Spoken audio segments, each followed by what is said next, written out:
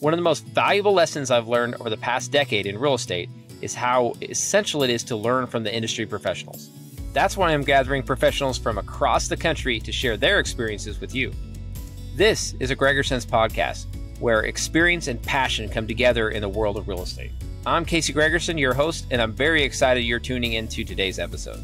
As always, if you have questions for me or any of our guests, please reach out to me at casey@gregersenproperties.com. Now let's get started with today's podcast. We're here with Amanda Holbrook. So she is going to be your specialist when it comes to self-directed IRAs and give us all the knowledge we need to know, because it's such a powerful tool. So where do you typically start with somebody who's like completely green and new to this? So where you start with this, it's you don't know what you don't know, Casey. I think that is like half of the conversations that I have on a weekly basis. You know, I've worked with a financial advisor, a traditional brokerage house, and, planning firm, and they were never told, I can invest my 401k IRA outside of the stock market and not get taxed. What? That's usually the first light bulb aha moment. And then after going through the, well, here's what you can do. It's the, well, why didn't I know about this, 5, 10, 15, 20 years ago, is typically that conversation, so I appreciate you just hopping on here, because it is creating the awareness I think that is needed, especially at this time in where we're at in the market. I mean, you tell me, because you work with investors day in and day out, and you talk about their retirement accounts too. I just get a bit more technical. What emotion is that evoking right now when you open that statement? Yeah, 100%. We just, especially when they don't, well, it's like they've seen the volatility in the stock market, have not, don't speak highly of that at the current moment. But then we start to direct them into, hey, like the opportunity within real estate and have it to be backed by a hard asset that does appreciate over time, that doesn't have the volatility. Yeah, it's definitely an easier conversation these days than maybe it has been in the past. Yeah, and I mean, I've been, personally in this industry for a long time, as all the members of our firm, and it's, kind of starting off with that same starting line is where I'll start for your listeners today is, I get this all the time is, oh, Amanda, I logged into my account and it says self-directed right there on the screen. And it's like, well, that's not truly a self-directed IRA. Because on those, and I'll leave the big name banks out of it, but you can pick whichever one you want. They will say, hey, log in here and you can pick your stocks, bonds, mutual funds yourself. And that's not true self-direction. That's just a little sandbox of toys that you get to play with, where a true self-directed platform, everyone, is when you get to invest in what you know. So I've been around since the 70s, nothing brand new. So what else exists out there besides stocks, bonds, mutual funds? And you hit the nail on the head. I mean, do you want to invest in real estate? Great. Let us show you how. You want to be a private money lender, invest in a fund. Great. Let me show you how. I would say, Casey, like 9 out of 10 of our clients are typically in real estate in some way, shape, or form. And for those of you that are just getting into this and you're like, well, I've never done real estate before, but man, I've got that old corporate 401k that's sitting there, like not making me happy. What's out there for me? And there are very easy ways to like dip your toe into the pool to where you're going from, the stock market, right? Goes a little bit like this, with no control. All right. Versus, if you're just even getting into real estate, I mean, look around you. You've got 4 walls, a ceiling, and a floor. That's real estate. What is one of the 3 basic needs of every human on the planet?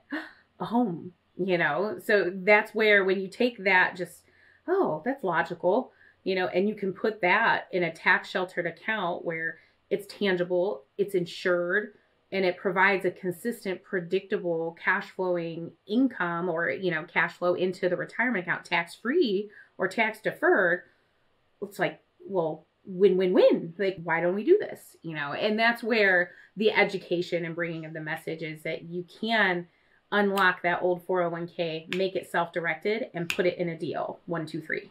So typically when we're having a conversation with somebody who's interested in using a self-directed IRA, and we probably get past the kind of the little education piece of why it's beneficial and all that, like what's the typically step to actually, if somebody's got some funds ready to invest in a self-directed IRA, like what's the next step other than introducing them to Amanda?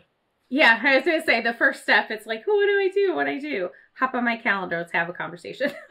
Like that's it. But literally, guys, it's application paperwork. No one wants to hear that. It's a done for you DocuSign. Everyone likes that. So we do the DocuSign all pre-filled out for you. Click to sign. The most laborious thing is a statement and a driver's license. That's all we're going to bug you for. And then we have a whole team. We're headquartered in Albuquerque. Our whole team goes and gets the funds from A to B without you in the middle. And that process happens within 2 weeks or less. You're ready to do a deal. So that is like, oh my gosh, it has to be more complicated than that. It's not. Wow. And that's another big question I had is the timeline from, once they're ready to pull the tractor, go self-directed IRA, have those funds ready. It's literally could be 2 weeks before they'd be ready to move it and put it to work. Correct. Yeah. And then once the funds are here, I think one of the other common misconceptions is, twofold. Once it's here, does it have to sit here for an amount of time? Do you have to have like, 500K in account to be able to do this? What's the minimums? That kind of stuff. Once the account is here, you could do a deal that day. The investment can go out. The only requirement we have is $1,000 stay in the account. That's it. So okay. While that 2 week period is happening, Casey, is there anything stopping you from identifying a note or a rental property or participating in a fund and getting that paperwork in order with the titling? No. The goal is to make it a domino effect. As far as like the minimums, I mean, we do these for kids. I mean, I don't have my filter on today, so you can see my little ones in the background here. Ask me if they have Roth IRAs. They sure do. How did I take 500K and put it in there? No, because you can't. One, two, but you start with $1,000. It doesn't, there's easy ways to build these, and there's ways to do it not just for you, but for your family, and put it into tangible investments so that you have, one little funny mnemonic device I always use, Casey, is, tax free. I challenge you to say that. Say tax free. Go ahead. And everybody listening. Yeah, you're smiling, man. And everybody listening that just did that out loud and made yourself look silly, you're smiling too. That's the whole point. That's right. Okay, so backing up a little bit, because this is a big question I get is like, especially when it comes to real estate. So people think, hey, if I'm investing in real estate, it's a bigger barrier to entry. There's like, it's not like I can go put $1,000. I can go put $1,000 into Apple stock, but it's hard for me to put $1,000 into a real estate deal. It's typically, if you're going to fund a deal by yourself, you might be putting in 100, 500,000, or if you're partnering on a deal, different sizes, right? Just talk about the different avenues to actually getting into real estate. Say you've only got, because again, what's the minimum per year you can put into a self-directed IRA? It's like, so for this year, 6,500. If you're under 50, 7,500 over. So, I mean, the IRS makes it so you can't take that 500K and just dump it in an IRA one day. Yep. Yeah. So that's the minimum. So typically, what do you see people building? And I know there's a couple strategies we can break down here, whether it's like doing a little bit each year and taking a small deal. But what are some ways people can do it in chunks as well? Sure. So I'll touch on that. So, breaking it down just super simple is there's pretty much 3 core ways you can do deal structure, right? So number 1 would be outright. Hey, I've got 200K saved up. I'm going to do, buy a rental property for 200K. Perfect. You do it a little bit less because you need reserve cushions, but just for example's sake, right? That would be an example of outright. You take down the deal 100% in the name of the retirement account. 100% of the profits come back to the retirement account, 100% tax sheltered, right? Think of it like its own little bubble. It's self-sustaining. Expenses come from and go to, profits come back. It all stays in the bubble. Now, what if you have, so number 2 would be partnering. Say you had a barrier to entry of 100K for a fund, all right? And you've got, husband has 50K in an old 401K over here and wife has 50K in an IRA. Can they do that deal? Sure. Just partner them together. Yeah, just partner them together on the titling. The titling's long. I mean, I'll just forewarn you there. But, specialized trust company, custodian, FBL, husband's IRA, 50% undivided interest. And then the same thing for the wife. You're not commingling funds. It's just like if you and I partnered on a deal. Like, I know you're super sweet, but are you going to give me more profits than what I put in? Probably not. If you guys did see those facial expressions, it was funny. That's exactly it. So there's no commingling, there's no breaking of the rules there. The third one is leveraging. Now, leveraging, we all know the acronym OPM, I'm gathering. Yes, other people's money. Yeah. Yeah. Well, guess what? The IRS made these vehicles that they can actually take on debt, where you can put a down payment or even earnest money and borrow the remainder inside of the self-directed 401k is the one I like to see this one in, where if you were, say, flipping that property or you were renting it out, the profits come right back into the account, 100% tax sheltered, and then you would pay that monthly mortgage payment from that account. Now, the same thing with the flip. You'd pay off your private money lender, and then all the proceeds would come back 100% tax sheltered, no cap gains. The key is the type of loan. So I want to make sure this is uber clear. All right. The rule with the IRS is that there's no personal guarantee of the debt. IRAs, 401ks cannot guarantee that loan. So what kind of loan is that? It's an asset-based loan. The technical term is a non-recourse loan, everyone. So if you had, where do I get those? There's a list of institutions that do them. And it could be your old buddy from college that has a tired 401k from his old employer could be your next non-recourse lender for your deal. So those are like, if breaking it down into like lanes, those are kind of the three lanes of creative deal structure. Got it. Okay.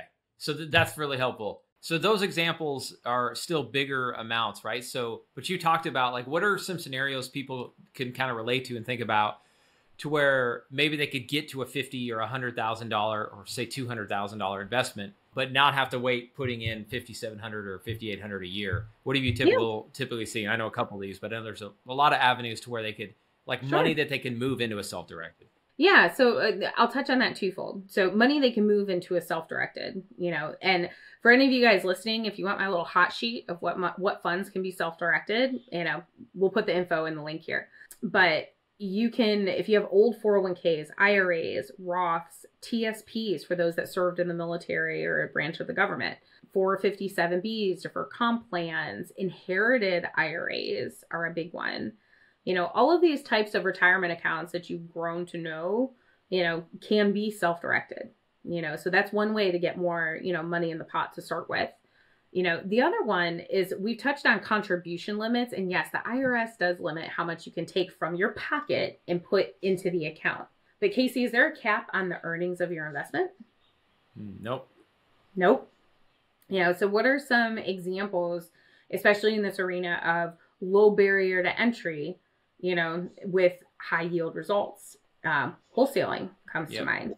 That's a big one, is wholesaling. Any type of creative joint ventures, creative deal structure financing, tax liens is another great one. That's a beautiful one. Worst case scenario in a tax lien, what do you end up with? Yeah, whatever the tax rate was, a little bit. Yeah, you'll get a property at the end of the day. Or the property. Yep. Or the property. That's it. That's exactly it. And the reason I poke, a little bit of fun there is, you guys, I just painted a worst case scenario. The worst case scenario in a low barrier to threshold investment would be, oh my gosh, you end up with a property. Mm-hmm. Can you say that about, a random stock portfolio or a mutual fund? No, you can't. So that's where it's just drawing, the pros and cons, like apples to oranges comparison. And it's diversification. These are just diversification tools that allow you to not have all of your eggs in one basket in the stock market, that allow you to have, some differentiators inside of your retirement accounts that are tax sheltered. A lot of times we see it outside, and that's great. But what if you're closer to retirement? And you're stuck in the market? And I ask this of clients, like, well, what, especially those that get the aha moment and they're closer to retirement. Why was I never told that I could do this? And I can't answer that question. I'll let you fill in the blank of why you think you weren't told. But getting the message from a professional across the desk or the Zoom, of weather the storm, it's cyclical and you don't have time to weather the storm, that's a problem. And although you may, point at a professional across the table, like it's your money. Like you have control of that, whether you think it's like in this untouchable land. And I think that's just a mindset shift, Casey. And I'll ask your opinion on that too, because I know I deal and see that all the time. It's just kind of breaking down that barrier. And it's like, I can control this just like I do my other investment funds in my LLC. Okay. I can call the shots. That's what self-direction is, guys. You're the boss. Like you call the shots. You don't have someone telling you what to do. Yep. Yeah, no, that's really good. So, and then the other thing, just as far as rules on, like there's a lot of times where you can move, if you've been doing, like when you leave a job, right? I'm curious some of the example. I know one example is, hey, if you leave a job and you kept your 401k or whatever retirement, that typically is eligible for self-direction. Are there any other examples like that to where you can get these bigger chunks and make them self-directed? Yeah. So the qualifying event is always like, hey, I've left a job. I had an old 401k. Can I tell you the average 35-year-old has done this between 3 to 5 times? If that gives you an idea, like of how much money is out there, that, they just kind of gets left in the dust, or they'll make them a rollover IRA, which means it was a once upon a time 401k. So those are all funds that you can roll over partially or full into a self-directed account. So I will say that's the number one source. And I will tell you, if you're feeling like, oh my gosh, I can't tell her how many I have. I don't remember where they were. My record is 17. 17 but 17 accounts. Yeah. Wow. That we like consolidated into one, but I have a newsflash for you. You're paying fees on those accounts. So it does behoove you to, make sure that you know where those are coming from. So old 401ks, IRAs, 403bs. I have a lot of teachers that have like their state PERS, like their pension plans that can be moved. The qualifying event here, guys, that I'm mentioning is you've either left the job or you've turned 59 and a half. Like if you're a 30-year in corporate guy or gal and you're over 59 and a half and you're still there, even though you're still employed, you can move some of that money, if not all of it. And even if you are still employed and under 59 and a half, I've got a tip. It's something called an in-service rollover. And that's a little trick to the trade. Some plans allow for you an in-service rollover, meaning you can move that big chunk over while still being employed if your plan allows it. So that's the key, is to ask if it offers an in-service rollover. Now, if you call up customer service and they tell you immediately no, they didn't check. All plans are made differently.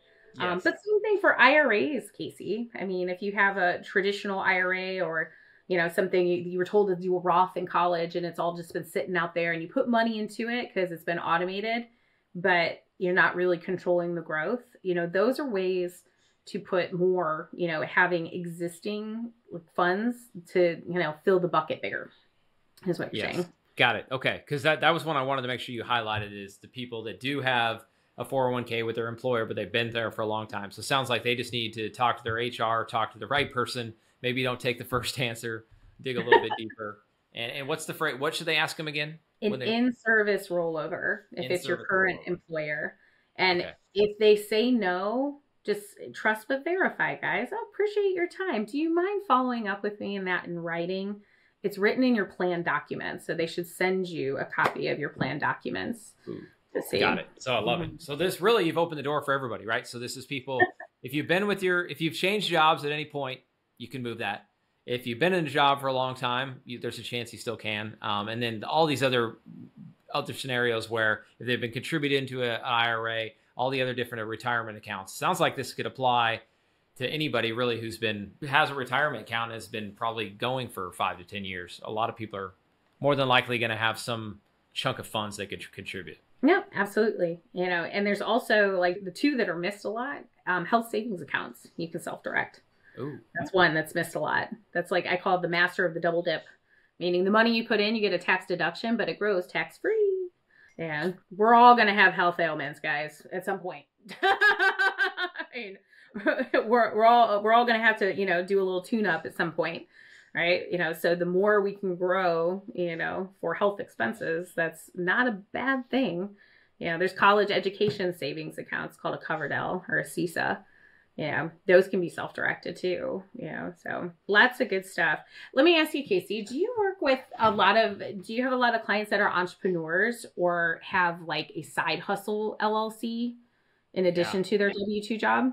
Yeah, a lot of people like that. Yeah, like that right there is a big one, because if they're in W-2 world, I'm no CPA, I'm not not attorney, blah, blah, blah, blah, all the disclaimers, but like the tax code's not written for that W-2 earner, so if you have that side hustle LLC or you are a full-time entrepreneur, there are things like the Roth Solo K and the SEP IRA that instead of, like you mentioned, the 6,500 you can put away as a person. IRAs are personal accounts. You have a heartbeat, earned income, social security number. Like that's it. You can go ahead and have an IRA. But if you're a business owner, 6,500 a year is not going to move your tax needle, is it? No. Yeah. What if I gave you a vehicle that allows you to do 66K? 66,000. How would you do that? Yeah, that's a SEP IRA or a solo 401k. It's based on what your company's doing. So it can be 25% of the net up to that 66,000. The 401k is sliced a little bit more, but even if you have a corporate 401k and you're contributing to that, that doesn't stop you from having a solo. This is like the entrepreneur's version of a solo K, Casey. It's the entrepreneur's 401k, and I'm talking about. It's literally the triple threat retirement accounts is that Roth Solo 401k. What's stopping you from having that and, your employee benefits at your W-2 job? Nothing. If you worked 15 places and they all offered a 401k, don't you get the free money from all of them? Sure.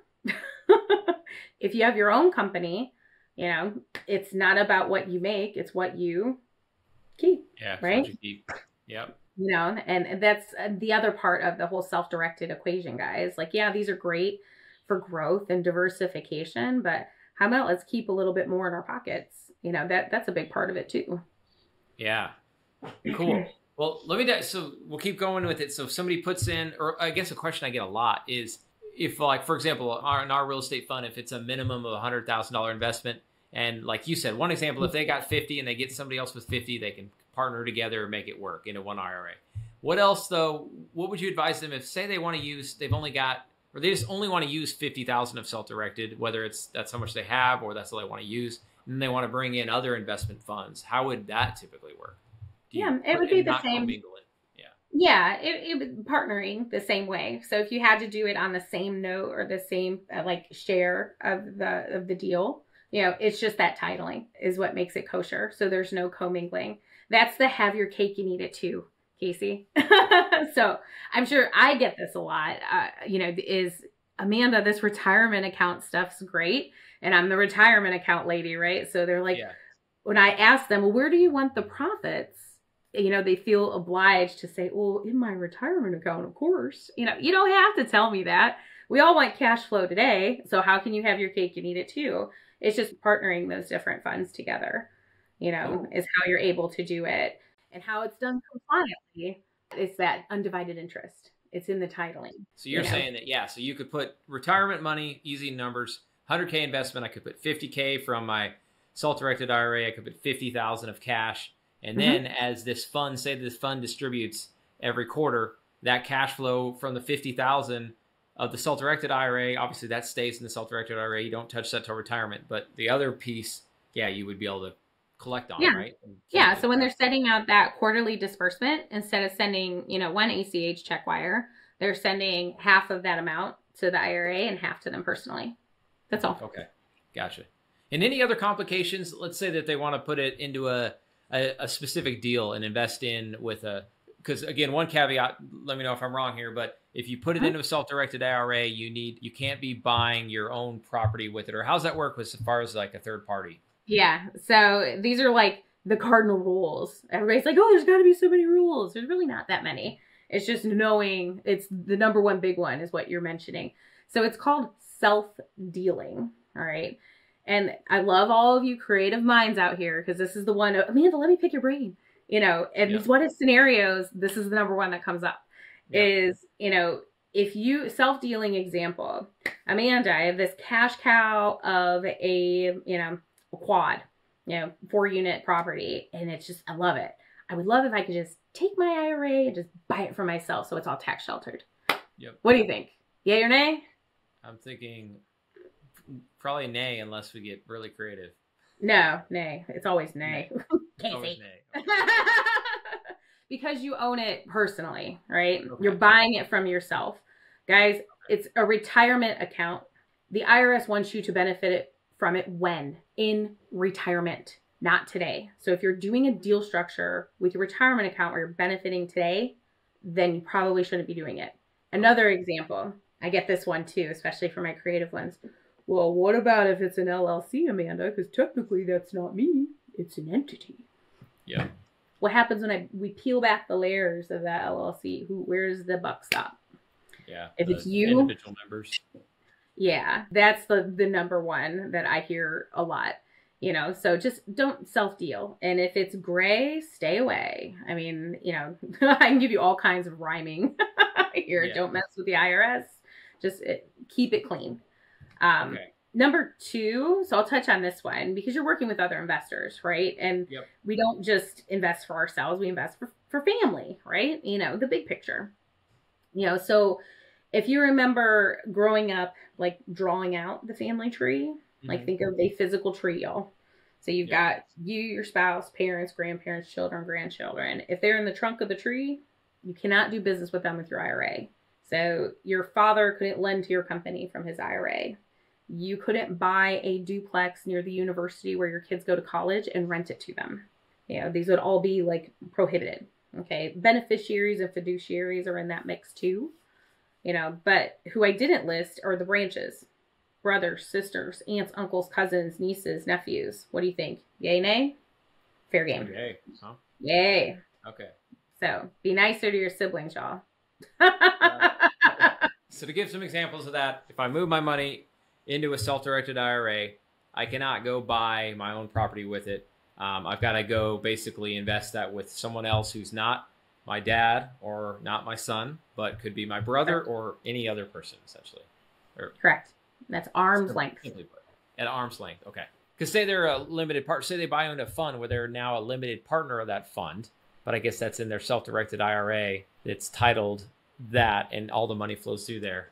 Just better understanding the self-deal. So if you're passive, okay, so if you're passive in the fund, okay, and you're a minority owner, so you're not, you don't own 100%, you don't own over 50%.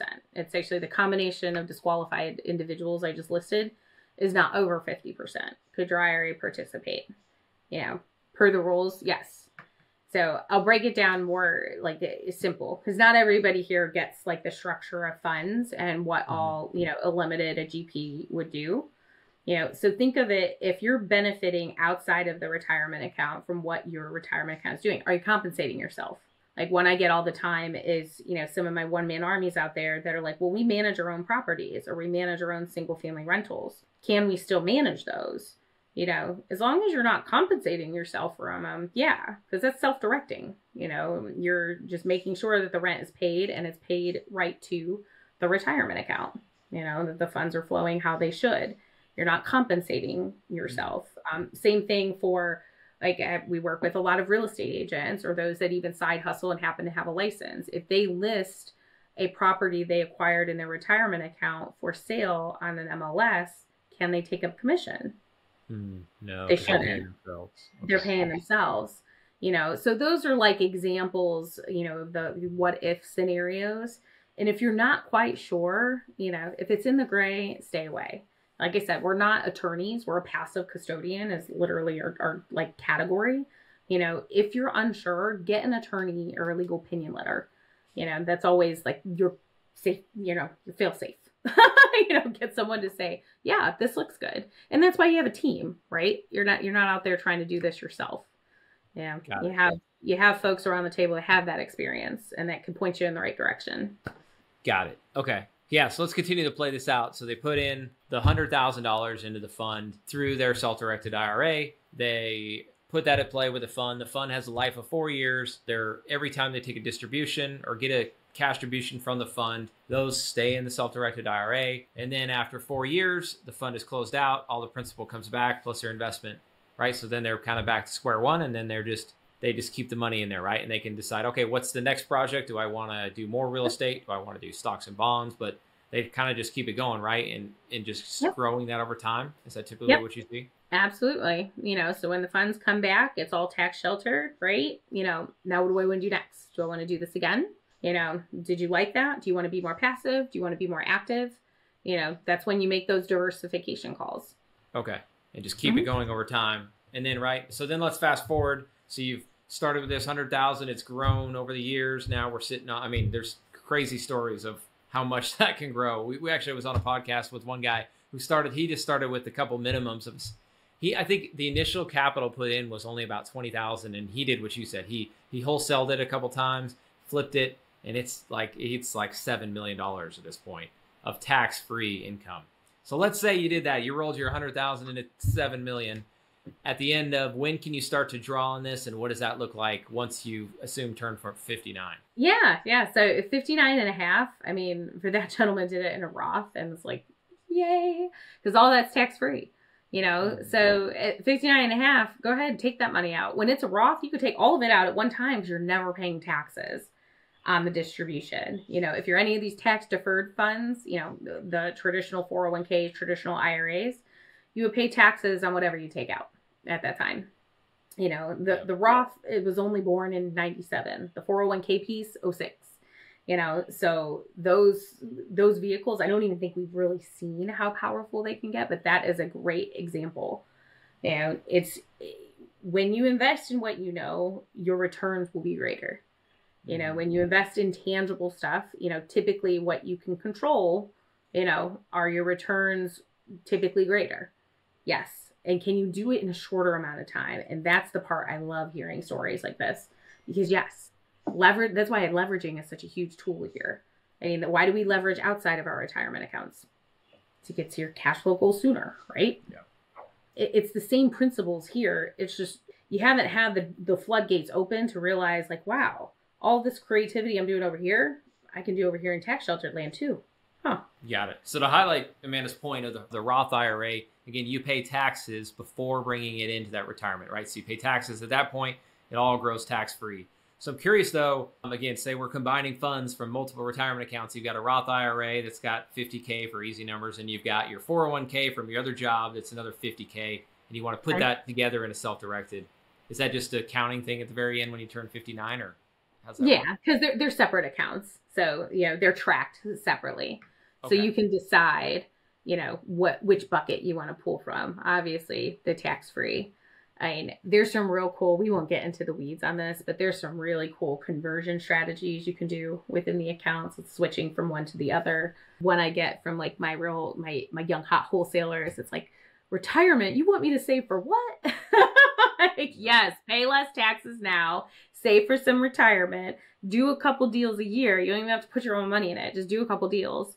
And you will have millions that you can pull from at that point. And it's the same thing for like kids. Play with a compounding interest calculator. Plug in 40 years. Your kids are millionaires. And if you really want to, play the math game, if you will. But yeah, and there's also going back to like, if you're listening and you're younger and you're like, retirement is so far off, like where there's a will, there's a way. There's certain tax strategies, like a 72T, that will allow you to access funds sooner. But it's not stuff that you would typically even hear about, because in the stock market world, it doesn't provide that consistent, predictable income. So that's not a vehicle we hear about often. But in real estate world, if you have a rental portfolio or, private lending to commercial funds, oil and gas, et cetera, that provide consistent, predictable income, could that work? It could. It could work. It does work. We see it in clients' accounts all the time. Got it. Well, while we're on the topic of real estate, so any other scenarios you think are worth mentioning so again, if somebody wants to put some money in and if they are experienced enough to know how to wholesale, they could wholesale. If they want to fix and flip a property, they could do that. If they want to buy a rental property, they could do that as long as they're not paying themselves. It's within the rules, right? If they want to be more passive, They can go invest in a fund. They can go be a private money lender and be the bank for another investor would be rules. Have you seen any other typical ways people have used self-directed funds in real estate? I would say the other big one that we didn't touch on, and we touched on it a little bit, is that solo 401k. So we all want some cash flow now, right? Mm-hmm. I mean, you've got kids, young still, et cetera. More cash flow today is, would help, but it's a retirement account. There's one instant gratification tool when you do a solo 401k is you can borrow against it, 50% or 50,000, whichever's first. It's a restriction-free loan, guys. So this pertains to if you were stuck at an employer and you can't move those funds, check into that. Is if you borrow that money, you're borrowing it from yourself. I hate even calling it a loan, Casey, because it's like forced savings. So when you pay it back, it goes into the account. Just like when you guys hear how to arbitrage, like your home equity lines of credit. This is kind of the same thing, except the interest is going back into your account. So if you're paying yourself back 6%, but you have the opportunity to make 12 over here, does that make financial sense? Of course. Yep. I think that's one of the most underutilized tools, because we just hear it for, use it for emergency, debt consolidation, blah, blah, blah, blah. I think that's another big reason, especially if you're in W-2 world, you have that side hustle. The one thing I will say, like, as far as parting words, if you're not quite sure where you're at or how this would work for you, or if and when it works, I always offer, like, hop on my calendar. We'll have a conversation and just see where you're at. It isn't for everybody, but majority it is. It's not a matter of if it makes sense. It's just when it makes sense. And it's better to know, a couple steps ahead of time. You may be on chapter 1 and others are on like chapter 5, 8, 10. And that's okay. Like, don't compare where you're at. Because those where you're reading their chapter 10 and their great success stories, like, oh my God, how do I get $7 million tax-free in my Roth? Like, he started somewhere, and it was literally, and this in real estate, like, a lot of times you are one conversation or one introduction away from having a pivotal shift, and we get to see that all the time just due to like the networkings and masterminds and your podcasts. I mean, it's magical. It really is, so don't be shy, take action, talk. Yeah. Last thing to add to that is when is the right time for people. So if they're thinking about it, I think I know your answer, but when should they reach out and start to look at moving money into a self-directed IRA? Now, of course. Now. Or like what sort of like, do they need to have a certain amount? Do they need like, is there any really barrier to this? No, there isn't a barrier. And that's what I wanted to make sure was, if you're listening, that was made very clear.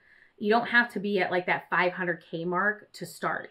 And I hear that a lot, it's like, oh, I thought I needed a lot more to get started. And you don't, so, I mean, even if you've got a couple thousand saved, I'm not going to say, oh, you can't be on my calendar. No, talk about it, figure out where you're at and what you're looking to do. And then it's reverse engineering the numbers. 9 times out of 10, we find more funds than they knew they had to work with. And through some of the more creative stuff, they're able to do deals sooner and they get results. And that's all we can ask for. That's great. And I'm glad you just mentioned that, because I think a lot of people too be listening to this thinking, oh, well, I'm not quite sure. I heard a lot of this, but I'm not quite sure what money I can move. It sounds like you're open to having a conversation, letting them know, hey, yeah, you've got all these other funds that you could be doing self-directed, and you're willing to do that, huh? Yeah, absolutely. Since we're passive custodian, Casey, we don't recommend or endorse specific investment or investment sponsors. So if they tell us, hey, I want to do this widget or this, that's fine. That's great. But we'll show you the how and like where you may have access to funds you didn't even realize. And a lot of times that conversation even goes above and beyond just the retirement accounts, which is great. And that's where like having the right team, because there's sometimes I'm going to give you solutions that I will have nothing to do with, but it will put you in a better position. And that's great. Like, that is still a win in our book, because when the time comes, or if you're using other people's money to scale, like, that comes back around. And I think that's where like our mentalities match. As far as, it's very win-win. Like, you help a person today, regardless of the outcome, right? We're always providing education and value. And that's what I meant by like, we don't have specific, specific investments. And that's why, like Casey, we work so well together, because I can bring the how, and it drives me nuts because I'm like, I can't show you exactly where to park it, but like, oh wait, we met through Casey. Casey can show you some examples of how that works. That's perfect. Oh yeah, likewise. And again, to our point, when we have conversations about, hey, they're interested in a self-directed area, where do they start? But they don't know what to do. And I'm not the custodian. It's great. Make an introduction to Amanda. Amanda can direct you. And again, whether it's you want to go into real estate or whether you want to stay in stocks or whatever investment you want to make, like, you get that freedom. So yeah, control, thank baby. you a lot, Amanda. This has been really, really helpful. I think you've broken down a lot of the walls and a lot of the things that are maybe holding people back from starting a self-directed, even if it's a small chunk. That's why I highlighted that at the end. I know we knew the answer, but I want to make sure people took that takeaway that there's nothing holding you back from having tax-free wealth and getting it one day. All right. Well, appreciate that, Tia. Thank you guys for listening. Appreciate putting this together, Casey, and looking forward to the next time we meet that we've got like 3 of our own case studies, like success stories we can highlight. How about all you listening? Let's help us make that goal happen. That's right. Awesome. Well, thanks again, Amanda. As you may have learned by tuning into this episode of Gregersen, the easiest way to make real estate investing hard is by going at it alone. So as you continue learning and seeking knowledge of the industry, I want to encourage you to build relationships with other professionals who are passionate about real estate. Whether that's an agent, a business owner, or a managing investor like myself, there are pros that want to see you succeed and are willing to help you by sharing their experience. You can always reach me by visiting CaseyGregersen.com and scheduling a call. I look forward to connecting with you and continuing to share my experience with you here on Gregersen's Mobile. Until next time, I'm Casey Gregersen. Thanks for tuning in.